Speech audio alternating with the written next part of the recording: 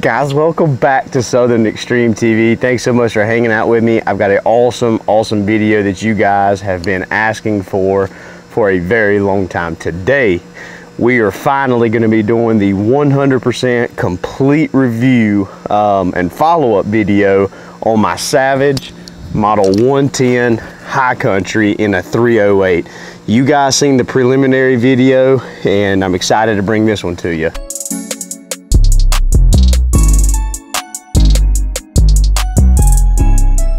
Guys, thanks so much for hanging out with me today on my channel. If you're new to Southern Extreme TV, go ahead and hit that subscribe button. I'm trying to grow this channel to 100,000 subscribers. That's my ultimate goal. For those of you that's been with the channel for a long time, you know I like to take the month of June and July off, hang out with the family, do a lot of fishing, and a lot of beach trips if at all possible. But I want to kind of jump back into the swing of things. We got deer season right around the corner, and I wanted to talk about a gun that I did a initial product review on, just kind of like a first thoughts. And I know you guys have been asking for the full product review of this gun, and I have actually been using this gun now for I believe the last 3 to 4 years. So this is still my go-to gun here in North Carolina whenever rifle season comes in. And I want to talk to you guys about some of the reasons why I like it and why it's my go-to gun, even after a lot of the new toys that I've put in the gun safe you guys have not seen over the last couple years. So with that being said, let's dive straight into this. Before we get too in depth, talk about this scope that I have paired with this gun with. It is a scope by a company called Tract Optics. This is their Toric Ultra HD scope. One thing that I want to point out on this scope is it does not have the exposed turrets, which is something that I really like for this scope, but it also has the parallax adjustment out here on the side that's easy to adjust. That's one thing that I really liked about the scope and pairing it with this gun, is because this gun's not a gun that I'm taking out west or I need to make really quick adjustments. This gun is zeroed in at 100 yards. Very rarely am I going to take a shot past 250 yards here on some of the properties that I'm hunting in North Carolina. And it draws in a lot of light. It's very easy to use, and it's just paired really well with this rifle.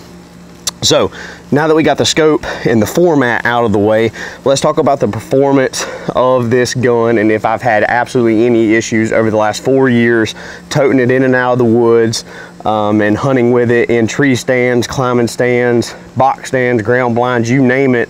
I've pretty much done anything you can other than travel out west with this gun.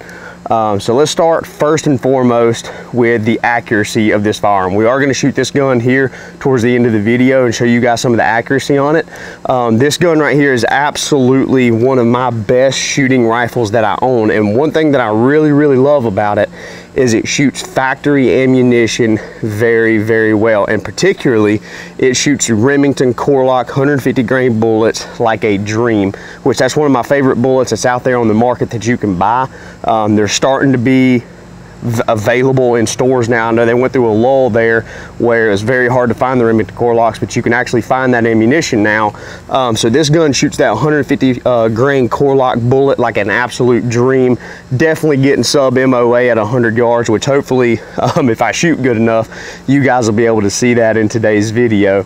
One downside to the gun that I will touch on, we'll start with the positive. The accuracy is phenomenal. The only negative I don't like about it is a threaded barrel, and I did try shooting this gun with a suppressor, and it did not like a suppressor on the end of this gun for whatever reason. So with the muzzle brake on it or with just the typical thread protector, I'm getting sub MOA out of this gun with factory ammunition Remington Core-Lokt. But when I put the suppressor on this gun and start shooting it, it actually jacks that MOA up to, or the groupings up to like a 1.25. So I'm actually getting a little bit bigger than a 1-inch group at 100 yards, which is still not a bad group for a high-end or a mass-produced gun with factory ammunition.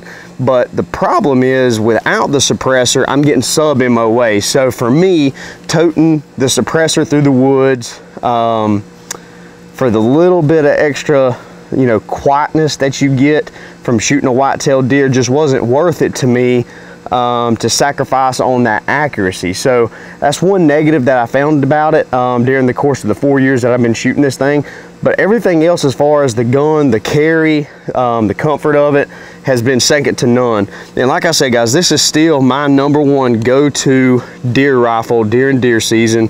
It is a kind of on the, I'm not gonna say it's on the heavy side, because I've got a Bergara in a 308 that feels like a ton of bricks compared to this gun here. So this gun, it's not light. It's not gonna feel like your old school Ruger M77 with a skeleton stock that's, you know, 5.5 pounds. That's not what this gun is, but all packed out with a scope and everything, with ammunition and everything in it, this gun is 8 to 9 pounds. So with it having a spiral fluted barrel, that's a very good, compact, lightweight gun to take in and out of the woods.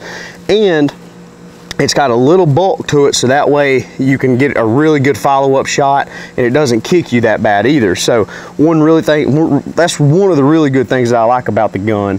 One thing that I was a little nervous about when I first purchased this gun was the PVD, or PV, I think it's the PVD coated. You have to correct me on that, but it's it's basically a Cerakote barrel. But it's the type of coating that they put on this barrel I was a little nervous about, because I thought after I would drag it through the woods, scraping it on barbed wire and everything else, that eventually I would get a bunch of scratches showing up. The only place where I've got any wear and tear, hopefully you guys can see, is right here next to my serial number. And what that is from, guys, when I wear my safety harness, my buckle that I clipped in my tree, I hook it onto my lineman belt loop, and it hangs on this right hand side. Well, when I carry my gun and it hangs right here, it scrubs it.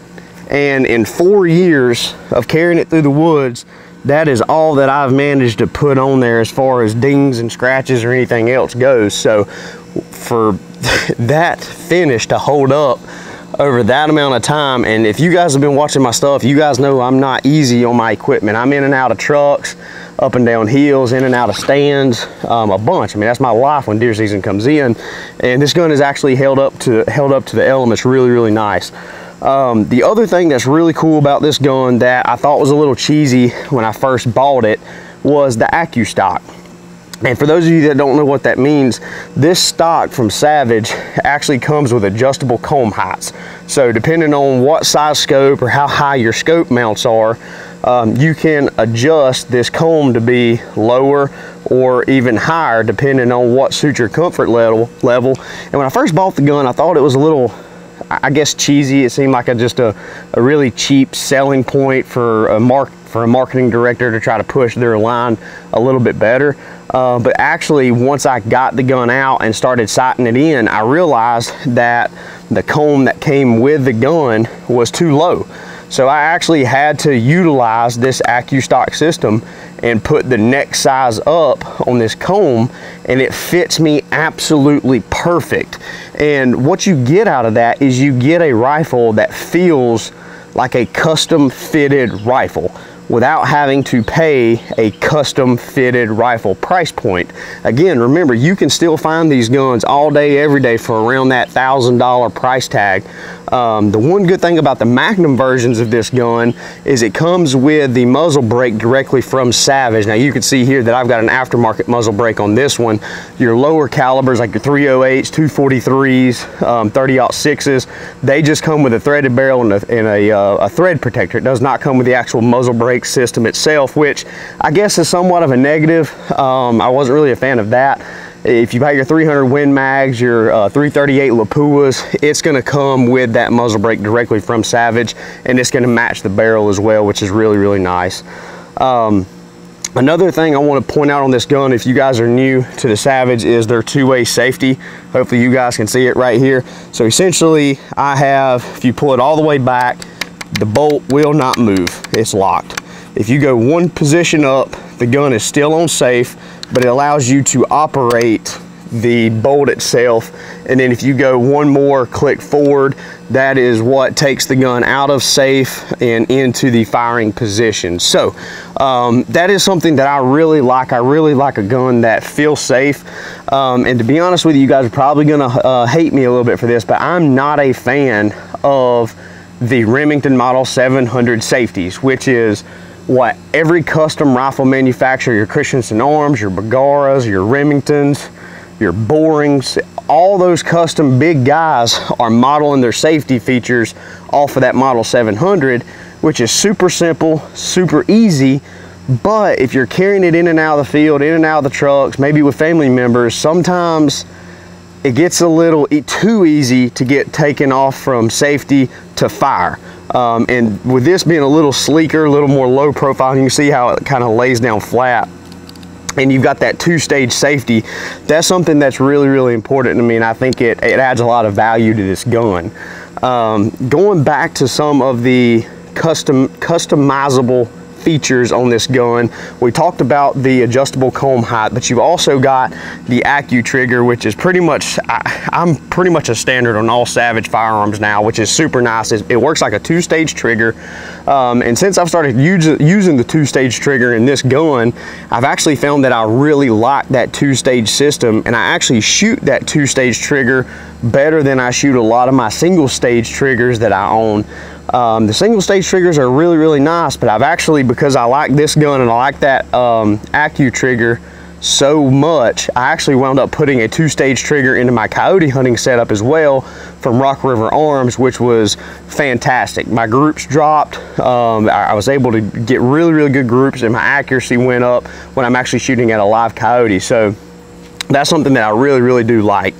Again, the box magazine, not again, but the box magazine on this is removable, and the good thing is the bottom finish of it matches the coating that's on all of the metal parts on the firearm itself. So super nice, super sleek.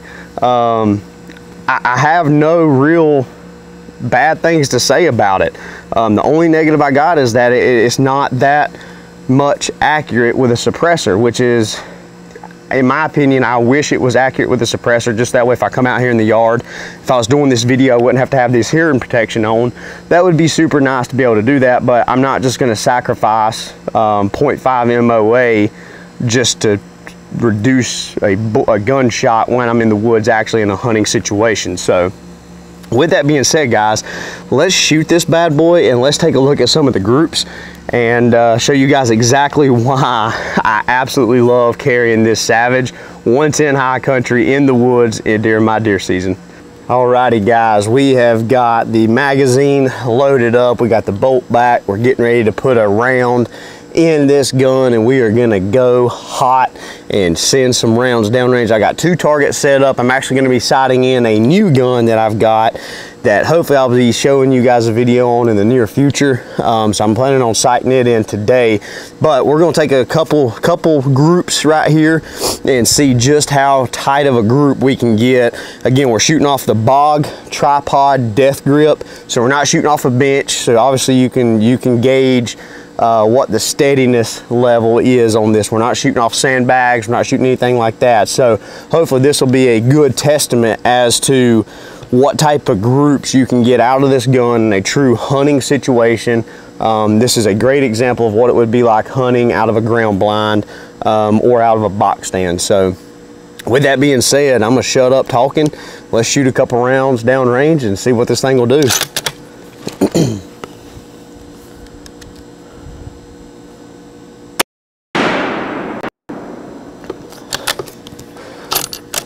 Shot number 1.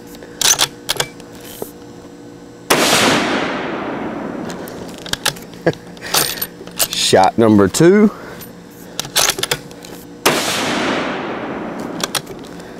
Shot number 3. I think we've got 4 in here. I pulled that one. I felt myself. I'll throw another one in there if I can keep from dropping bullets. I pulled that one, I felt myself. got in a rush. Let's shoot one more right here.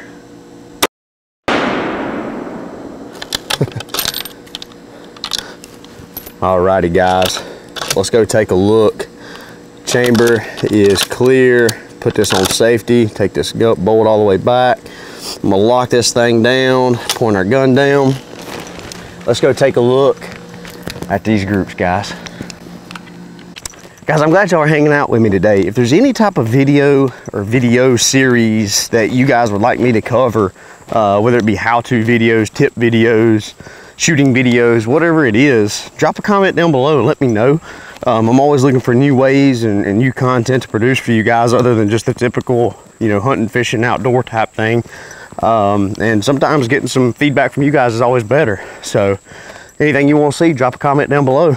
But right here is the group we just shot. So let me walk y'all through.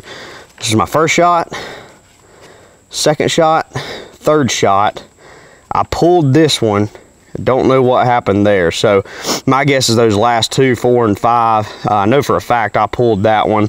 Don't really know what happened there. Barrel could have got a little warm because we repped out them 5 pretty quick. But those first 3 right there, man, that was a cold bore shot, second shot, and third shot. And you guys can definitely tell that that is sub MOA all day, guys. You gotta love that from a Savage Model 110 High Country with factory Remington Core-Lokt ammo. And I'll show you guys right here what that bullet looks like. If you guys can see it, if I can get this thing to focus. Focus, there you go. Wow, God, you gotta love a Core-Lokt, man. I've killed so many good deer, numbers of deer. It is just absolutely my favorite hunting round that is on the market. It's cheap, you can find it, it's fun to shoot, gotta love it.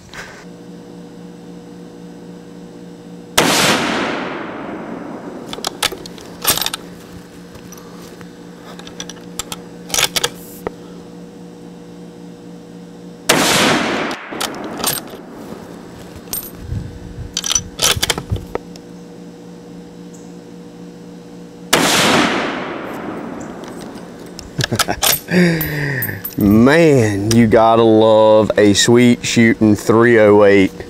My absolute favorite round in the entire world to shoot, guys. It's cheap, doesn't kick bad, it has great ballistics at long range, and you can absolutely get some fantastic groups with a 308, and specifically this Model 110 High Country.